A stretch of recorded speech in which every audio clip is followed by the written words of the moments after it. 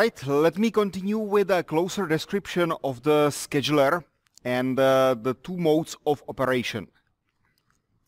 The first one I'd like to touch is the cooperative multitasking. The cooperative multitasking is a little bit special in the fact that it requires a cooperation between different tasks or between all tasks. So each task has to give up to be able to allow other tasks to run.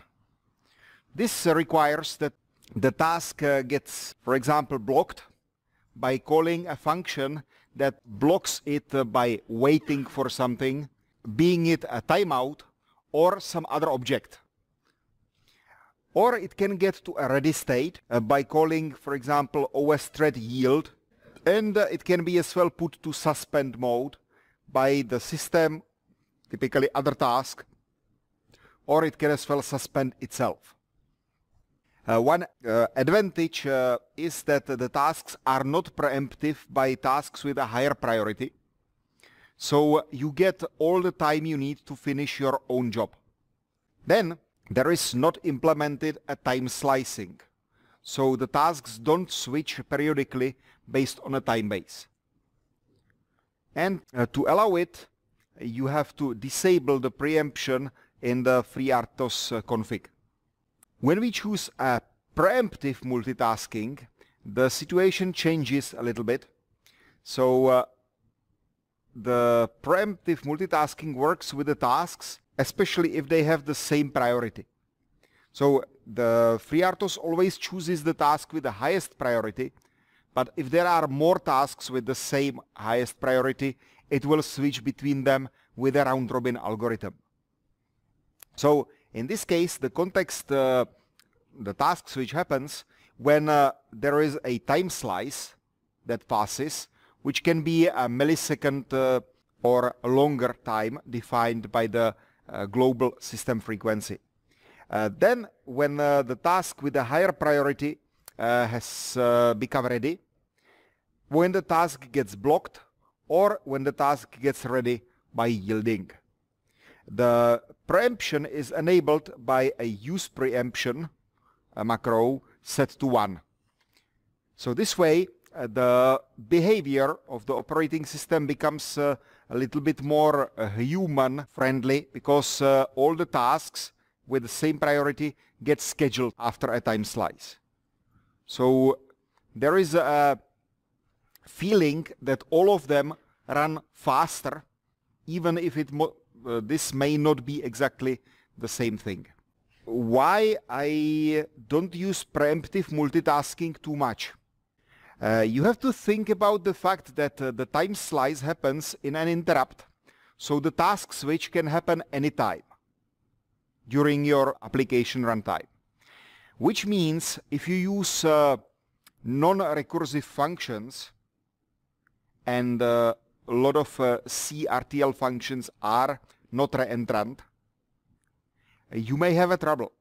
For example, printf, the typical case, the typical function, is not a reentrant function because it uses some internal variables of the CRTL library.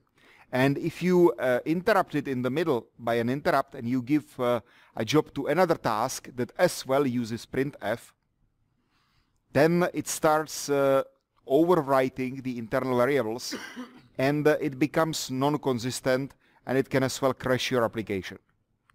So be careful about using non-reentrant functions, and this you will typically learn in the documentation for the compiler and its libraries.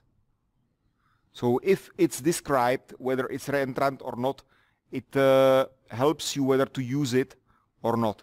If you don't have any information about it, then I discourage you from using preemptive. There is as well a possibility to use the cooperative with preemption by IRQ, which means that still the tasks which normally happens when you give up your CPU time, but the task switch can happen as well when you get an external interrupt, and at the end of the interrupt you wake up some higher priority task, and then this causes the task switch. So at that moment, the interrupts are used to trigger the context switch, and it can force a higher priority task to execute instead of the original one. So it's a preemptive system without time slicing. The scheduler is a way how to switch the tasks and to define under which priorities the tasks will switch. So it's typically triggered by the pendable SV, and it scans all the tasks that are in the ready state and chooses the one with the highest priority. If the priority is equal among other tasks, then it goes in a round robin. In FreeRTOS, round robin is implemented for the tasks with the same priority. Now let's talk a little bit more about the interrupts and connection to the hardware. So when we look in the interrupts, you can see how the interrupts cooperate together. The system service interrupt is raised by an SWI instruction, and it's used only once to start the scheduler at a high priority.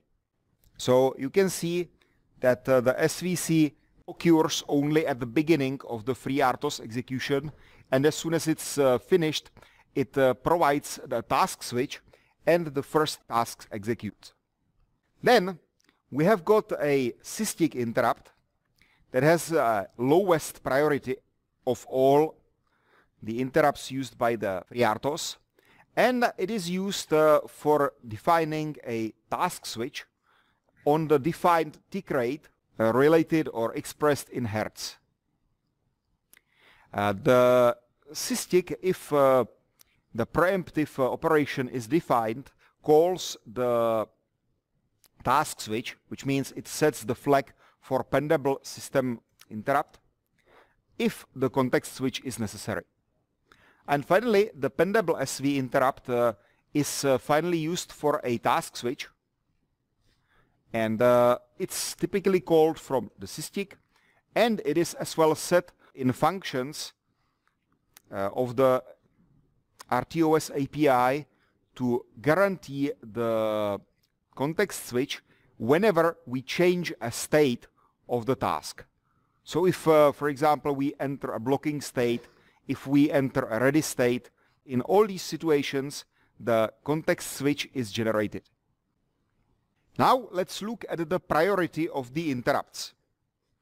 The interrupts are selected or differentiated by the fact that you either call the RTOS functions or not. If we look at the RTOS related interrupts, they are defined on the lowest priority. Then the interrupts within the RTOS space, so those where, for example, you get a character from the UART and you put it into the FreeRTOS queue, they have to be, or they are limited in the priority below the syscall interrupt priority. So all interrupts with the relation to the FreeRTOS have to be run below the maximum syscall interrupt priority. This is to guarantee that the FreeRTOS will always have the option to take over using system routines. If you look in the CubeMX interrupt definition and you enable the FreeRTOS, it will give you the option to checkmark if the interrupt calls the RTOS functions or not. If yes, it is limited to the RTOS interrupt priorities. If you declare that it doesn't use the RTOS functions, you are free to choose higher priorities, which means you can define a very fast peripheral response time if you don't use the RTOS functions. Speaking about the IRQ, when we operate with interrupts, we need to use specific functions. These functions typically have a suffix from ISR. They are different a little bit from the standard functions used among the tasks because they can as well pass a context or a calling task. So this differentiation has to be done if you use native API by a programmer. If, however, you use a CMSys API, this differentiation is done by the CMSys function. And for example, in the case of OS semaphore release, you don't need to care which function you call, there is just one. And it internally differentiates whether it calls from the interrupt or from a standard task. You can as well see the API functions used in the native API from interrupts and the CMSys OS API. So all the functions for the native API have the suffix from ISR. The CMSys OS APIs don't care. Now let's look at the boot time of an application running on RTOS. There are things that are dependent on the hardware, and they allow you to tweak the startup. So what is hardware dependent? The CPU clocks. CubeMX sets the CPU clocks in a main routine, but if you need a very fast application startup time, what can you do? Where you can tweak your CPU clock if you need a very fast startup time. Do you know function STMinit? It is the very first function called after the reset. In our library, it's defined to reset the oscillators and to run from the standard internal RC oscillator. So it guarantees a safe and reliable startup.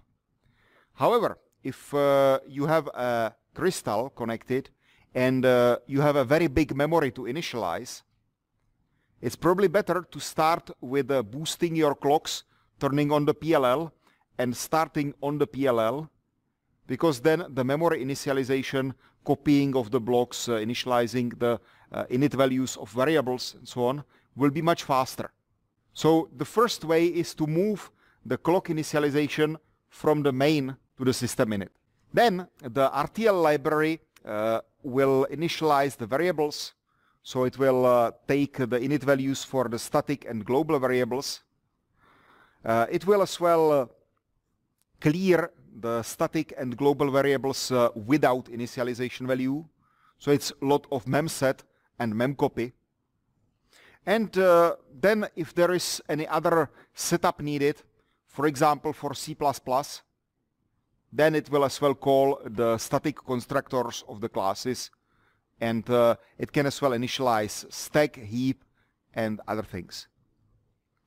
And only then you get into your main routine, and in the main routine you set up your main task and any others if needed. Then you set up the queues, mutexes, timers, and so on, and you start the scheduler. From that point, you can see how much time it needs. So per one object, it takes approximately 500 CPU cycles.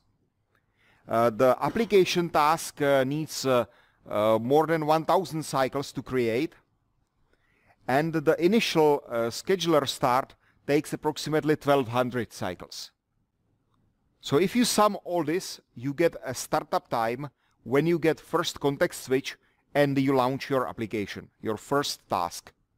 So sometimes it's beneficial if you start the scheduler very quickly. You just create your init task, launch the scheduler, and then while you define other tasks, you can initialize the peripherals and the other tasks later. So the primary tasks that are needed to execute very quickly can be defined, for example, in preemptive mode, and they can already run while you initialize further peripherals. So you have got a possibility to create tasks that wait for a peripheral initialization, and only when a peripheral is initialized, especially if it relies on some external things like connecting the Ethernet cable or detecting the Ethernet cable. Such tasks can be created very quickly at the beginning, but then it can be launched when the cable is physically connected. So you then speed up the response. Further, the RTOS defines an idle task. This is a special one. It's implemented for the sake of having at least one active task that will run if nothing else is available. It's created automatically by the kernel The idle task has one interesting thing. You can create an idle hook which then gets called whenever idle task starts. This way you can implement low power mode, because if the microcontroller has no other task to be scheduled, which means it doesn't need to do anything, then this idle call or idle hook allows you to put the microcontroller in a low power, in a sleep or stop mode. If you use the tickless idle, you have to do a couple of other things, like stopping the time base, like defining the wake-up interrupts and so on. But it allows you to disable the periodic wake-up of the microcontroller from a time-based interrupt. Additionally, implementing the entry and exit macros or hooks in the idle allow you to calculate the CPU idle time. So it can tell you how much the CPU is loaded. This is all the counters. Now I'm running at 30% free time. Now I'm running at 0% free time or 99% free time. This is because we can measure at which time we entered the idle and when we exited the idle. FreeRTOS is started by calling the OS kernel start in typically main.c file. So when you initialize at least one task, you call the OS kernel start, and as soon as you enter it, it starts scheduling the tasks. Normally, it calls the vtask start scheduler from the native API, and then it should never return. So when this is called, it calls the task create for idle task. It as well sets up the timer task if you opted for it. And then it calls the export start scheduler, which generates a first context switch and chooses the first active task to be running. The port start first task then locates the stack, sets the MSP and PSP, and it triggers the software interrupt, which calls the SVC handler, and this one restores the context, loads the TCB from the first task that you implemented, and starts executing this task. So you can see that it's a series of different jobs to do before you start your first one, but it all makes very clear sense. I would say that all behavior of the FreeRTOS is based on lists. If you create a queue, it's a list of items. If you create a semaphore or a mutex, it's a list with one element. So most of the functionality in the FreeRTOS is different lists. So there exists a possibility to instantiate a list, and a lot of lists are as well used internally in the kernel. When we look at them, you normally don't get access to these lists.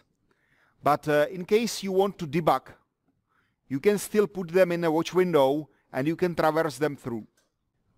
So we can see that there is a ready task list that lists all the tasks or pointers to the TCB for the tasks that can be instantiated and put into the running state. So task list is an array with a size of maximum priorities because it lists the tasks depending on their priority. If you define a specific priority, it will be put in the appropriate element of the task list array. Probably one interesting information, you can change the priority of the task in runtime, and that means it will be moved between the ready lists. Further, if you terminate a task, it will be put into the list tasks waiting termination until they are removed. Further, there is a suspended task list, pending ready task list, where it is put after you, for example, send a message to the task. So it's put from the blocked state to the pending ready, and then the scheduler will put it into the appropriate priority ready list. You have got a delayed task list where the tasks wait for a specific timeout.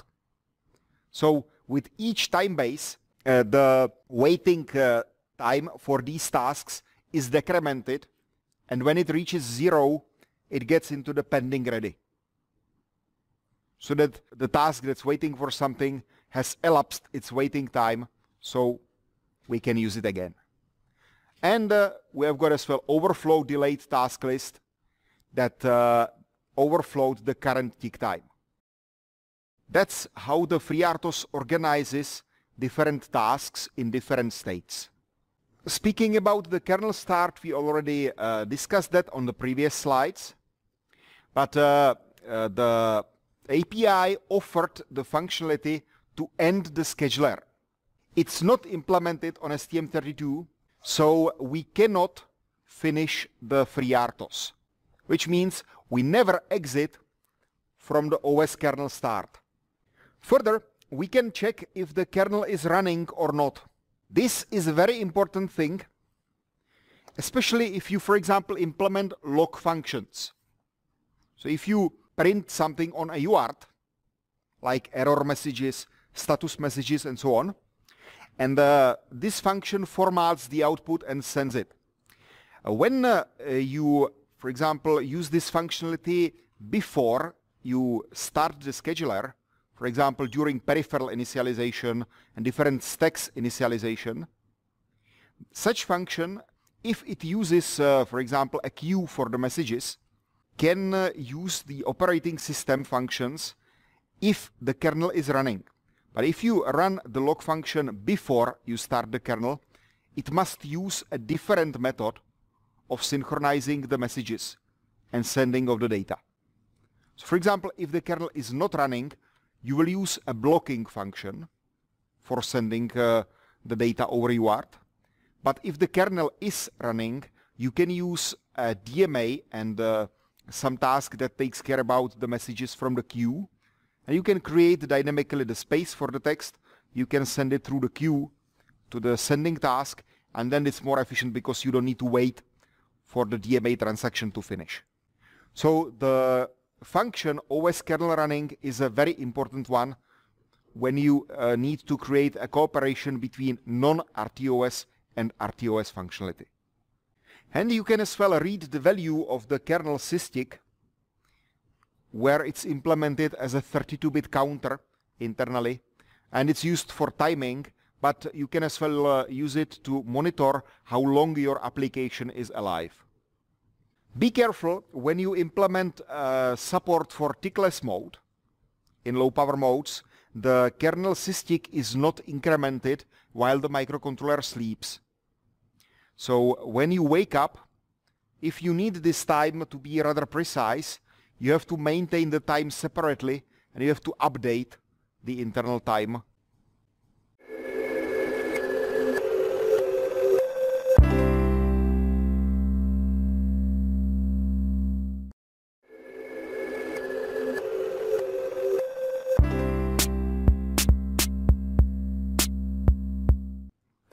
Let's get to the tasks.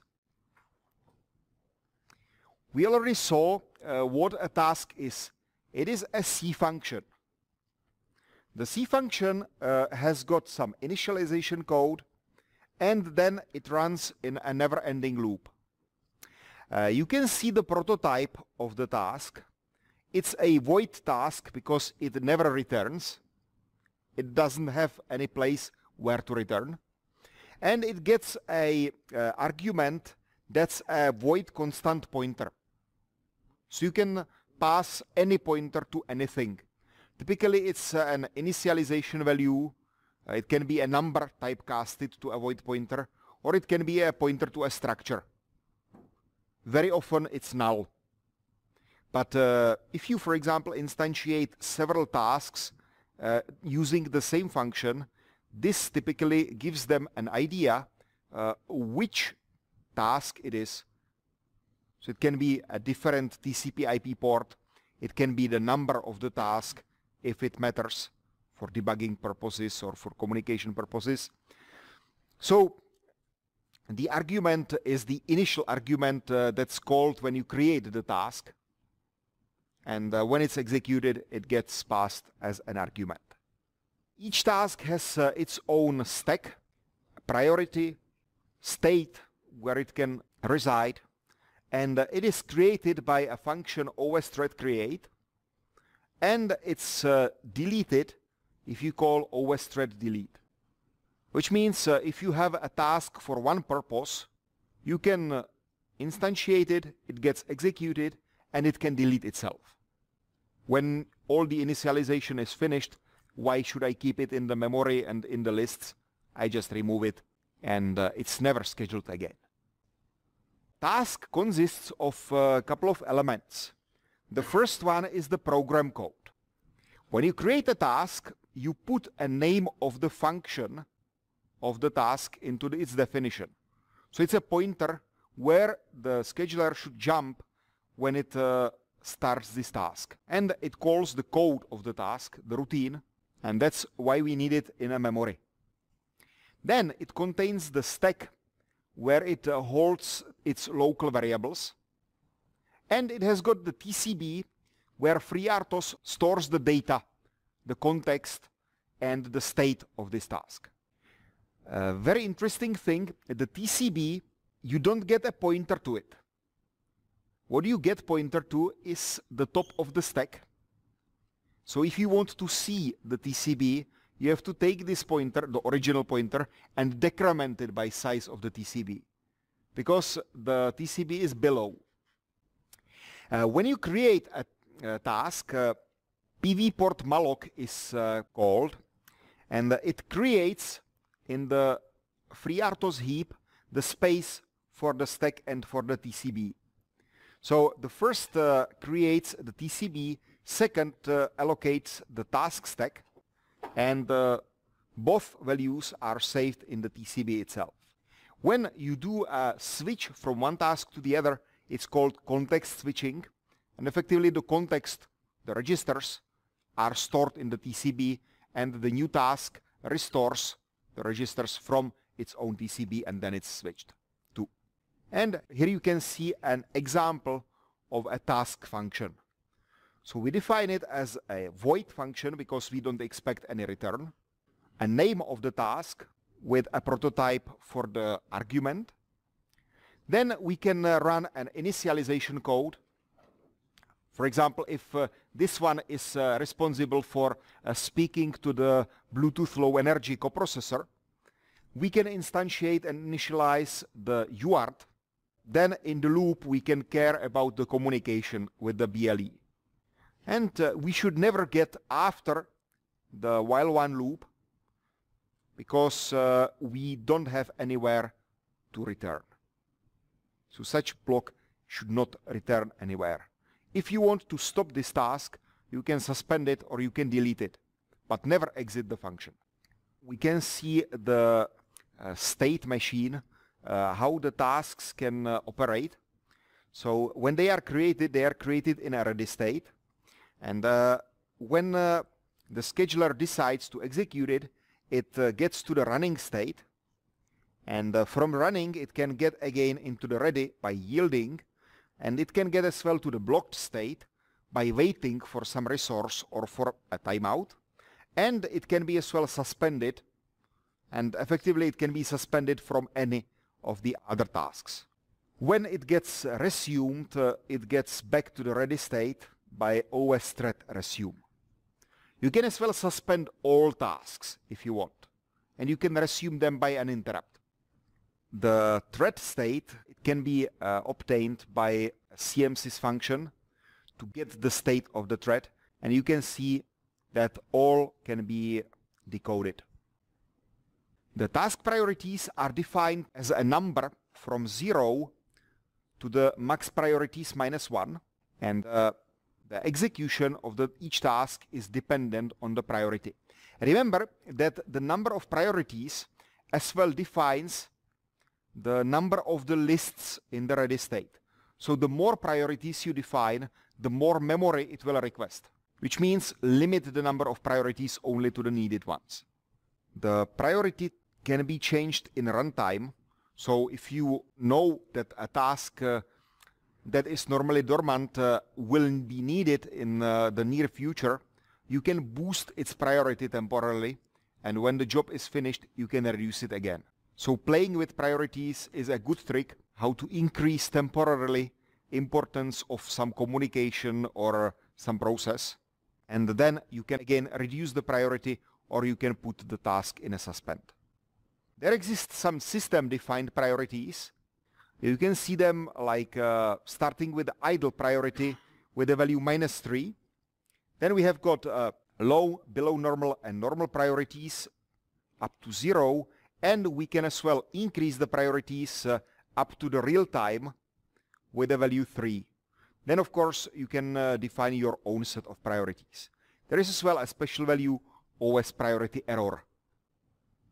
On this slide you can see how the two different strategies cooperate among the tasks.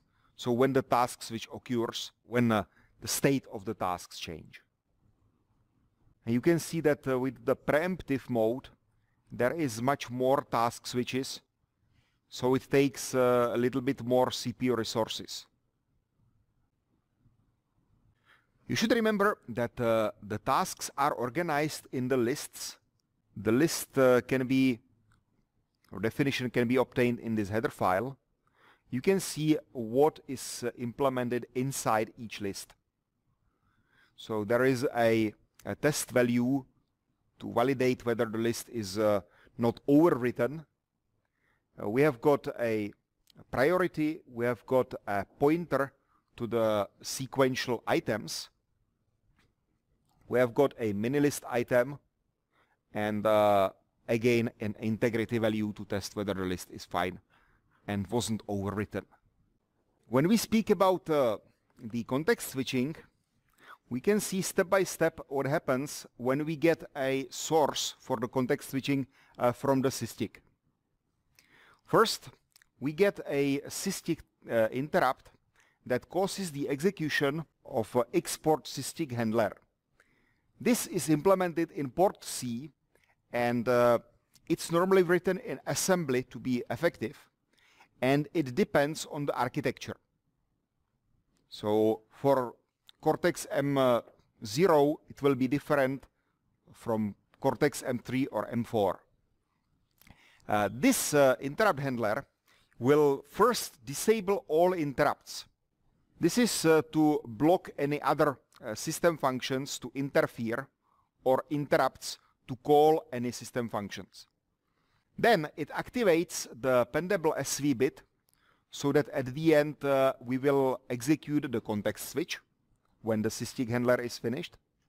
When the context switch will happen after we enable the interrupts again at the end of the function, the pendsv will call the task switch context, and this will call the macro select the highest priority task, which goes through all the listed ready tasks and chooses the one with the highest priority put at the beginning of a given list. Then when it is executed, it's put at the end of the list. So it always rotates. So when the sysdig handler enables the interrupts again, the pendable SV is executed physically and the task switch occurs. So switching time depends on the interrupt latency, and on Cortex M is somehow fixed. So there were some test conditions, like it was compiled by Kyle for Cortex M3. The stack overflow checking was turned off to show just the pure context switching. The compiler optimization was set for the speed, and there was as well a macro port optimized task selection enabled. So with these compilation setups, the task switch was measured, and it was as well measured using the Cortex M4 and M7 that guarantees that the floating point registers are stored in the TCB and restored. So for measuring such time, we used the GPIO pins. So there are GPIO outputs and event output. And we used these pins as output.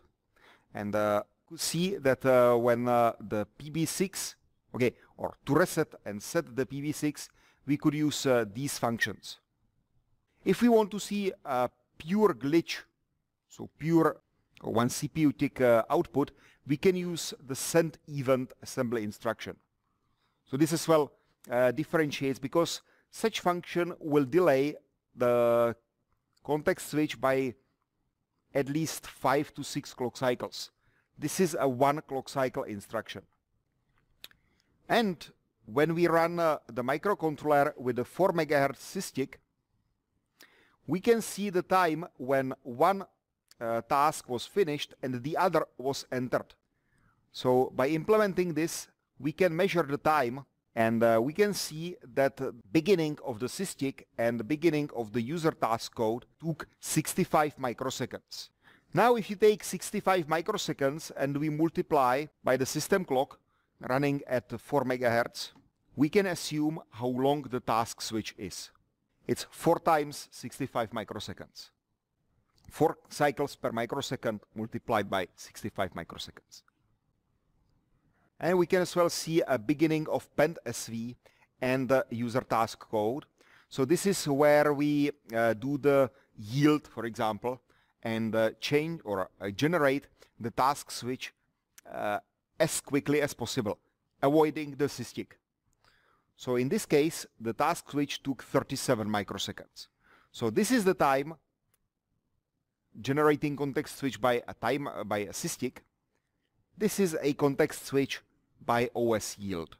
So you see there is a difference, which is the source of the context switch.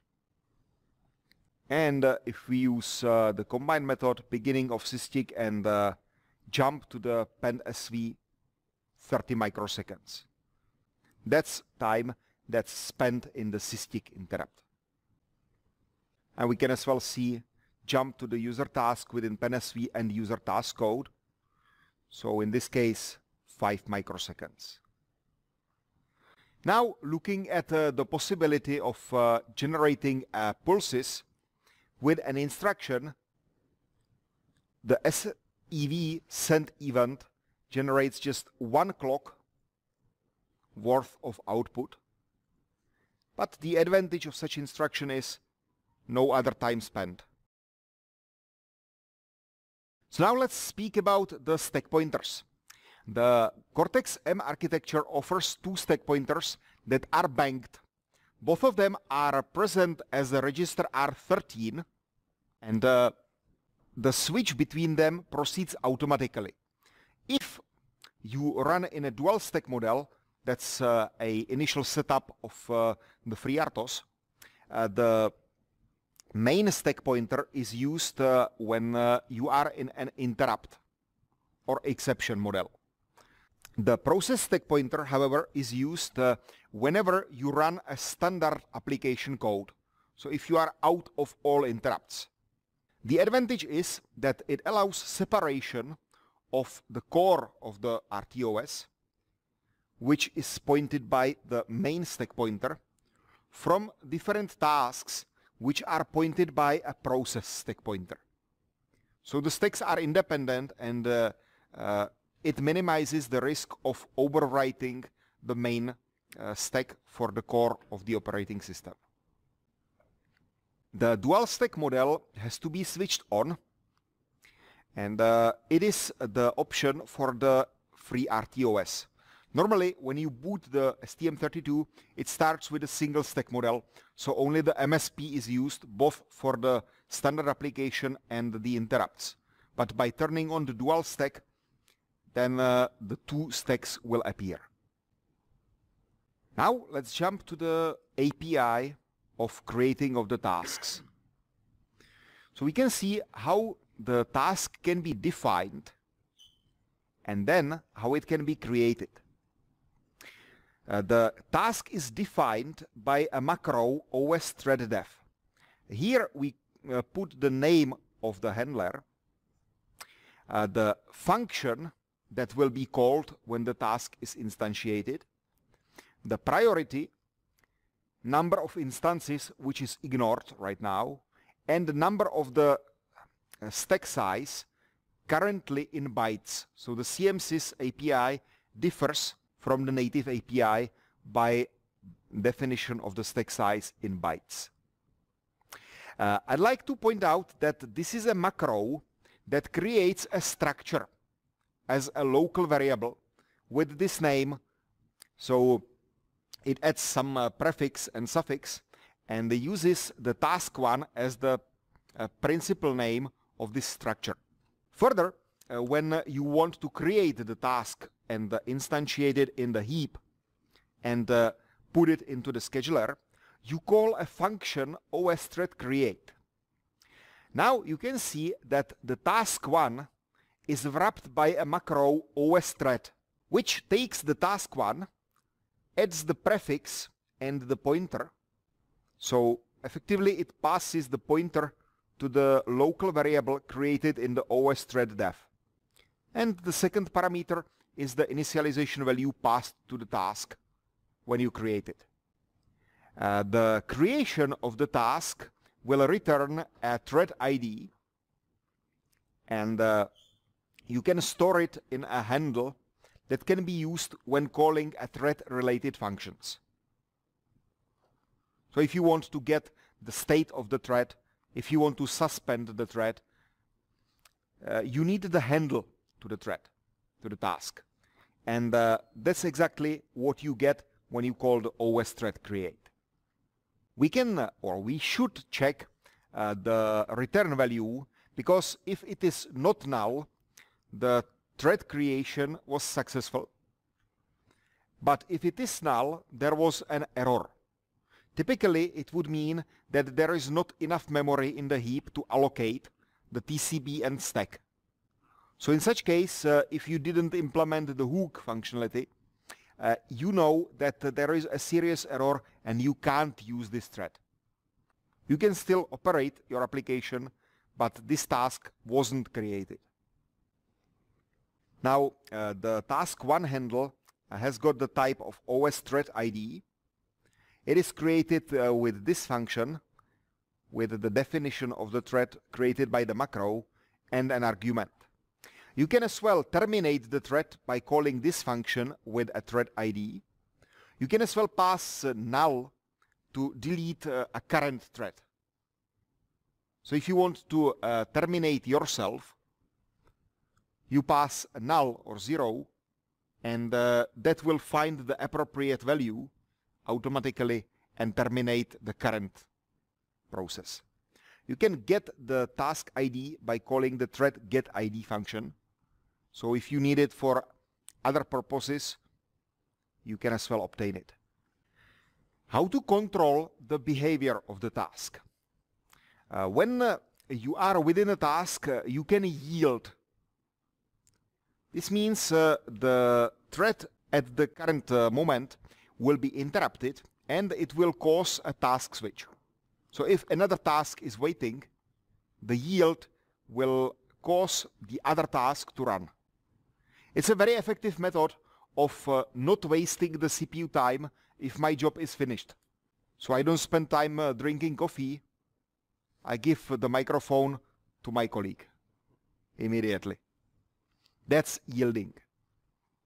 You can test if a thread was suspended by calling a thread is suspended with its ID, and it will return whether the thread was put into the suspend state or whether it's in other blocked ready running.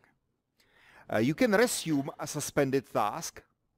You can check the state of the task, so you can detect whether the task is ready, blocked, suspended. You can as well resume and suspend all tasks.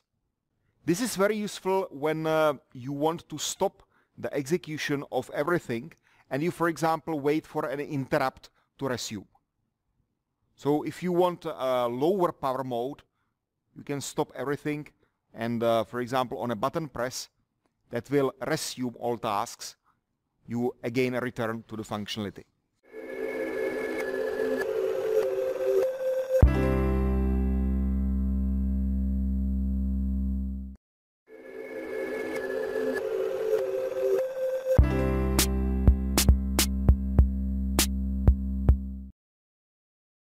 let's begin another topic, inter-task communication. The tasks don't live alone. It would be pity if you run independent applications on a microcontroller that couldn't communicate, synchronize, and exchange the data. And if you would need to manage them somehow in a shared memory, it would be a nightmare. That's why the FreeRTOS defines a way how the tasks can exchange the data and different synchronization events. And they can as well fight for a limited resource, and they can guard the limited resource. So, the common API of the FreeRTOS offers several different elements, like queues that allow to pass information from task to task or from interrupt to task. Semaphores that allow you to specify or to guard a number of resources with a limited amount. There is a possibility to notify a specific task, so you can send a notification event to wake it up. You can as well use mutexes where several different tasks can try to acquire it, and only the first one who acquires the mutex would be able to continue. And there are as well event groups that can synchronize the operation of the tasks from multiple resources, one of many or all of many.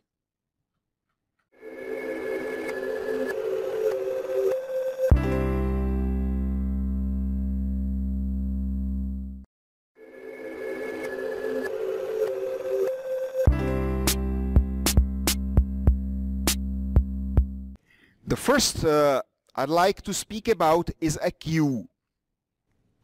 The queue can be expressed as a pipe or a FIFO between different tasks in an FreeRTOS. What you can put in the queue? You can put a number, and you can put an object with a bigger size. A number is a 32-bit value, and it can be typecasted as a signed and unsigned number, and it can be as well used as a pointer. And depending on the queue and its usage, it's on you to interpret the number that you receive, because it's transmitted as a union with the signed, unsigned, and a pointer, so you choose how you decode and how you use the value. The default functionality of the queue is a FIFO, first in, first out. So if you put the numbers 1, 2, and 3 into the queue, they will be read by default as 1, 2, and 3. The queue, however, allows to change the order of the elements, because you can as well send the data not at the end of the queue, but to the beginning. So if you have a priority message that needs to be processed first, you can place this message to the beginning of the queue so that the receiving task will take it as a first one. That's a very important thing and very nicely implemented. By the way, the LIFO can be used to using the native API using this function, XQ send to front. However, it's not implemented in the CMSIS FreeRTOS API. So if you need this functionality, you can typecast the CMSIS ID of the queue and you can use the native function. There is, however, one thing: the data sent by the queue should be of the same data type and same size. If you put just a number in the queue, we can define it as a standard queue. However, if we want to put a bigger object, like a structure, array, and so on, it has to be defined as a mail. So if you, for example, send strings through the memory, you can put them in an array and send the whole array, but the queue should be defined with the data size of the array multiplied by number of elements. The length of the queue is declared during definition of the queue So you define how many elements can fit inside. Then the size of the queue in the heap will be defined at the runtime by memory allocation, by malloc. So you define how many elements you fit in the queue, and now how to operate with such queue. So there are a couple of functions, and we can see how the objects will react, or how the tasks will react when the queue is in use. So let's imagine that we have got one sender task and a receiver task. The sender task will send the messages into the queue using the OS message put function. After it sends the first message with this function, it will be put in the queue to the first place. The receiver task at that moment waits for the message with the function OS message get. So if the sender task in the between sends another message, it's as well put in the queue, and when the receiver task asks for the message, it can get it through the OS message get function. So it will extract the first message from the queue, and then if it waits for another message, it can extract the second message from the queue. So you can see perfect FIFO. First message placed, first message received. Second message placed, second message received.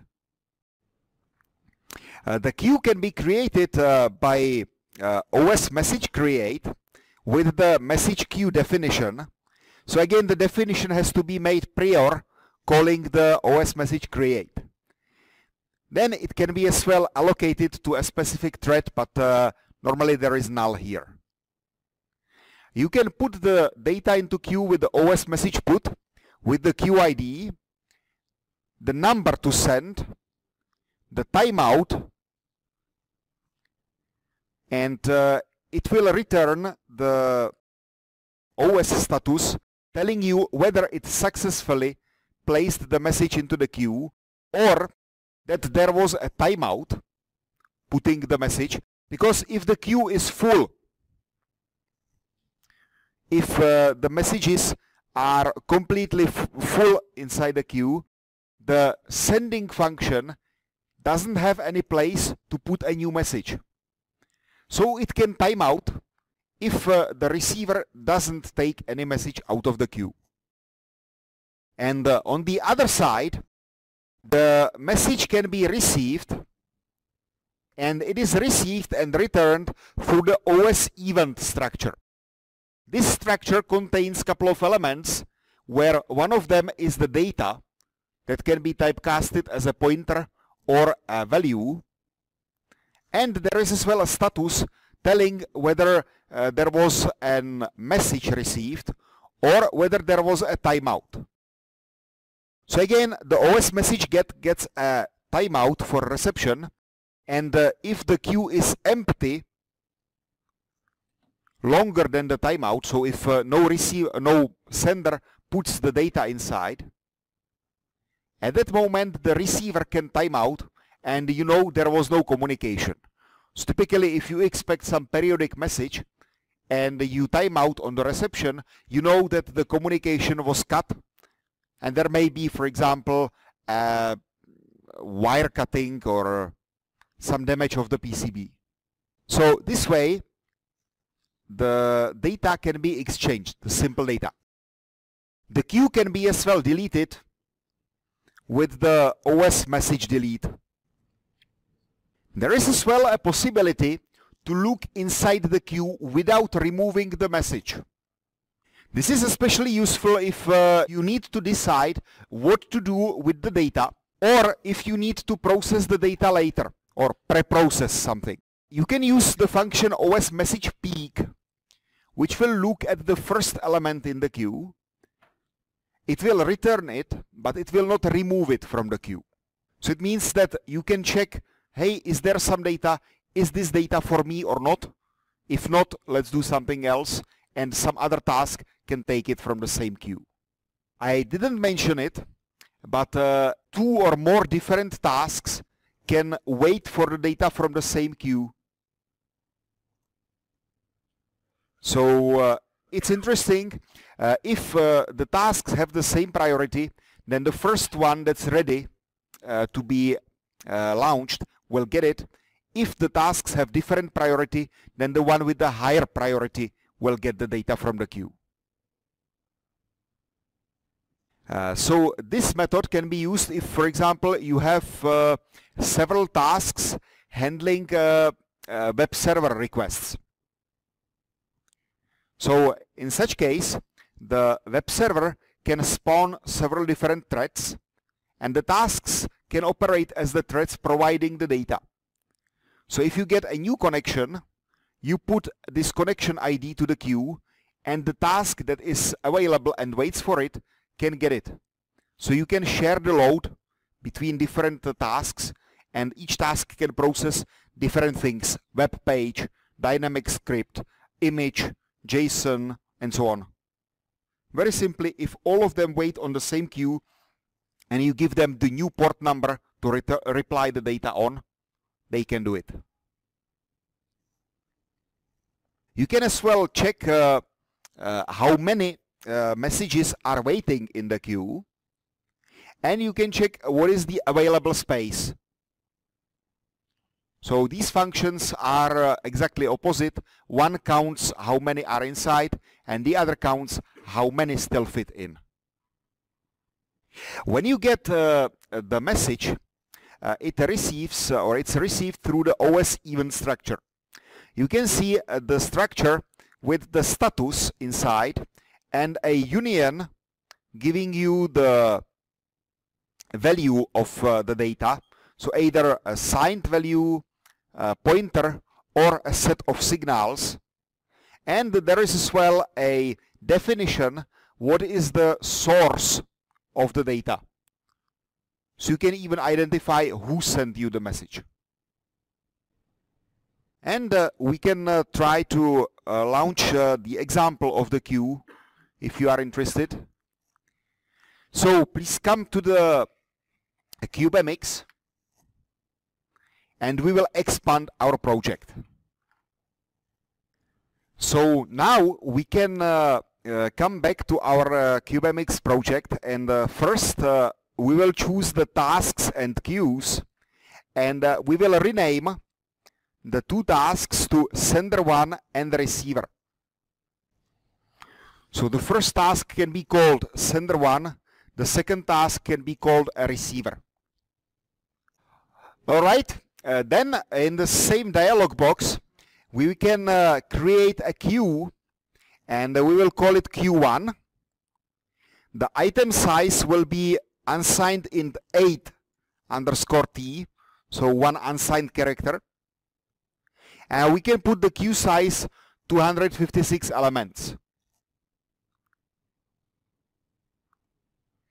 So this way we are able to send up to 256 bytes inside the queue. And when you press OK, it will instantiate the queue, and when you generate the code later, it will create the queue at the beginning before launching the FreeRTOS. Now, when you look into the generated code, if you click on Generate Code and come back to Atolik, you shall see that the message queue ID was defined, and we have got a new item, Q1 handle. In the main code, you can see that the queue is defined and created, and the Q1 handle is instantiated and filled in. So now we will modify the sender task, and we can print F the task 1 on the screen, and in the meantime we can as well put into our queue a number with a timeout. So this way the sender task or sender 1 task will send the number 1 to the queue, and it will wait 1 second and it will repeat. So this way the sender 1 will periodically send a number 1 into this queue, and when we look at the receiver task, The receiver task will get the return value from the queue, and it will wait, let's say, 1 second or 2 seconds to get the data from the queue. Okay, so I hope now it's a little bit more obvious what we should do in the receiver task. So you can see that we are waiting for the message from this queue because the sender task sends the data with a period of 1 second. We should wait a little bit longer. So here we wait for 4 seconds, and in the next step we print out the value on the screen from the return value with the value and the P. So this way I am able to extract what was sent to the queue and print it to the screen. The queue operations are typically blocking ones, especially if you put a timeout or you wait forever. When you operate with the queue, when you put data inside or you get the data out of the queue, these operations are blocking.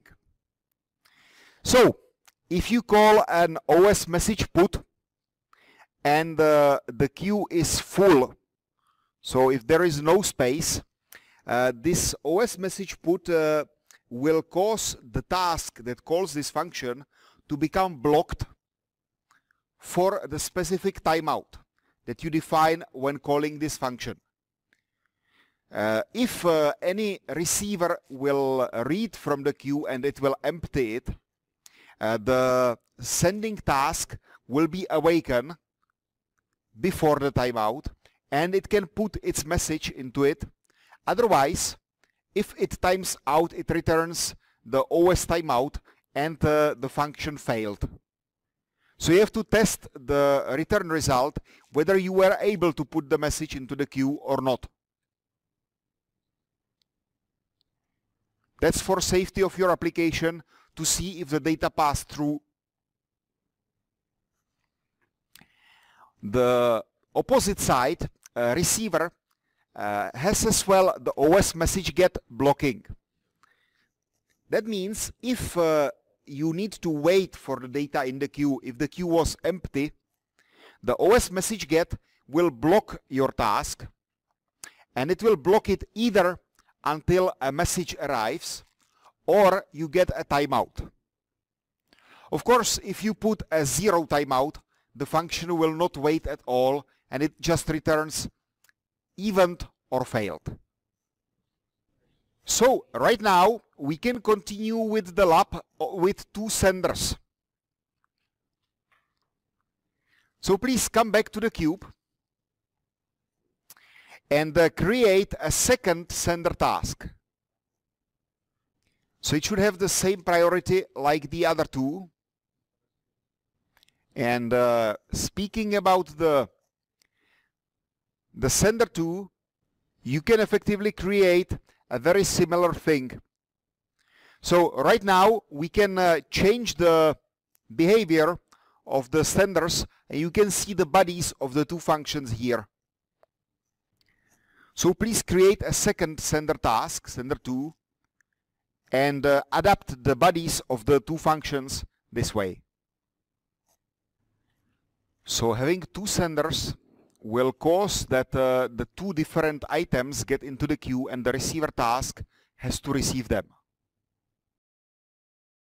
Okay, so now in the next lab we can increase the priority of the receiver task.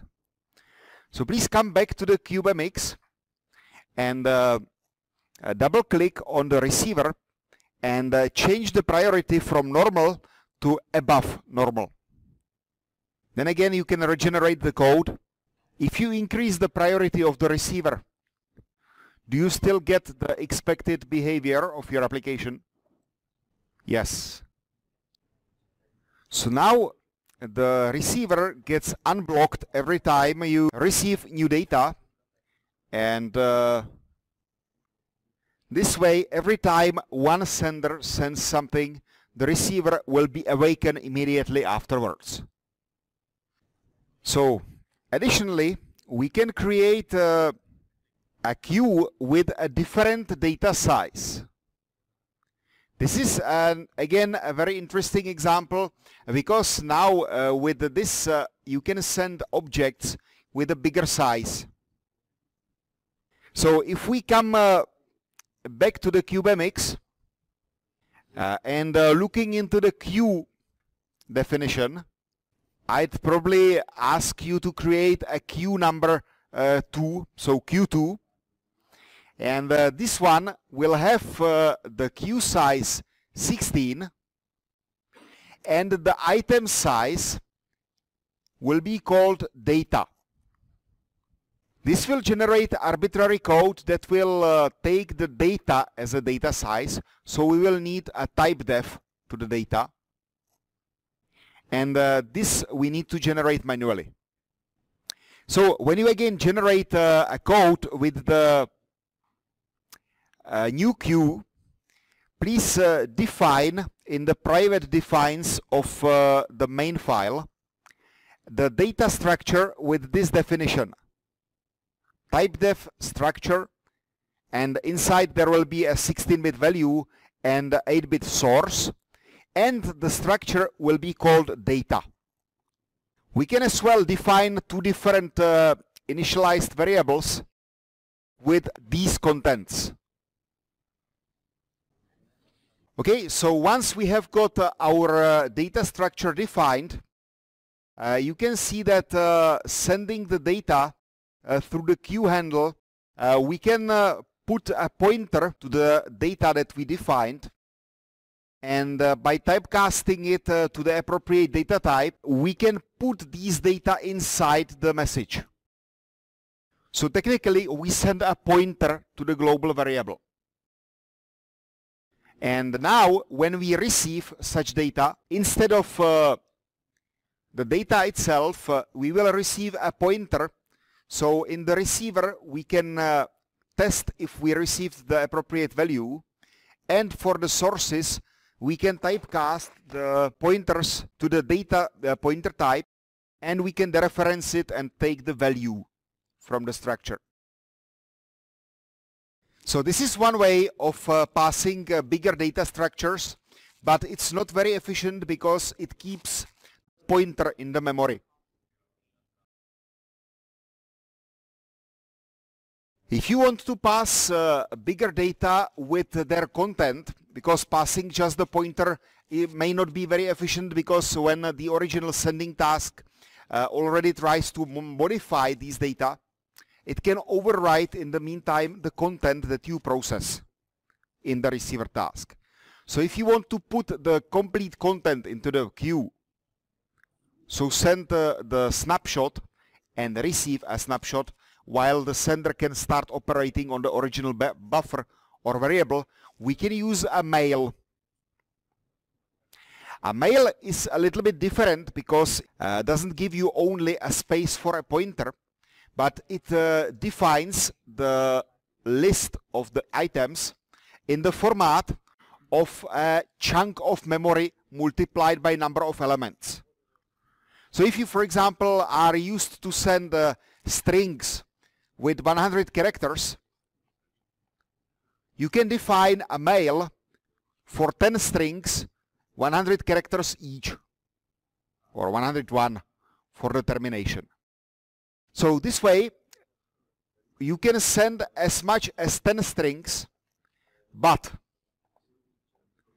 you will need more than 1 kilobyte of your memory. So using queues and mails both have benefits.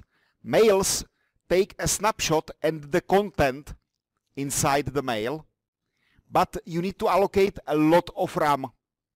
However, the queues take only a pointer, but you need to maintain the original content until the receiver processes that.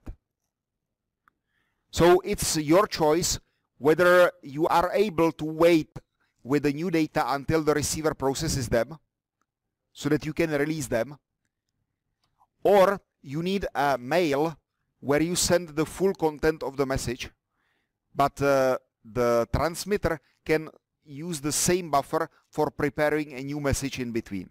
So speaking about mails, they have got their own API, and they are as well defined in the CubeMX in a separate dialog box or tab.